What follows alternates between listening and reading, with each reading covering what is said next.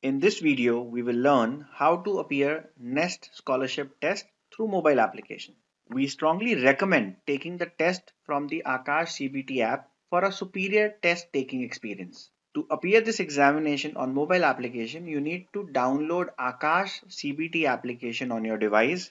This application is available on Google Play Store and Apple Store. You may look for Aakash CBT in the Play Store and then you click on install button. Once application is installed on your mobile phone, you may open the application. It will ask for your ID and password. For Nest and Spark, the ID is your scholarship test roll number @aesl.in and password is student's date of birth in DD, MM, YY format. Once you have entered the ID and password, click on login button. By default, you will see JEE main here. To select the applicable exam, you click on this arrow and from the list you may select the applicable examination. In this scenario, I am selecting NEST examination for engineering. So I have to select JEE main here. After selecting the stream on this page, you have to select the custom test. So you click on the custom test. Now here on this screen, you can see there are two active tests. So you click on the test. To download the test, you click on this icon. Once downloaded, you have to click on the examination and then you get this test device confirmation message. You click on the continue button and you get the instructions. You may go through the instructions and click on I am ready to begin. System will prompt you to switch off your Wi-Fi and switch on your airplane mode. You click on open settings, switch on the airplane mode. Again, system will show you the instruction message and you click on I am ready to begin.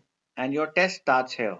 On the top, you can see the applicable subjects for the examination. As I'm appearing NEST for engineering, the applicable subjects are physics, chemistry, and mathematics. On the bottom, you have three tabs: review later, clear, save and next. If you want to mark any question for review later, you can click on review later. To move to next question, you can click on save and next. On the top left hand side, you click here to see the complete analysis. Questions which have been answered will reflect in green color like question number 3 and 5. Questions which are not answered will reflect in red color like question number 4, 8. Questions which are not visited will reflect in gray like question number 9, 10, 11. Questions which have been marked for review later will reflect in purple color like question number 2, 6. Questions which have been answered and marked for review will reflect in purple color with a green tick like question number 1, 7. On the top right hand side, you can see the remaining time and the submit button. Once you have answered all the questions, you can click on the submit button to submit the examination and system will show you the remaining time, the analysis, and you do have two tabs here.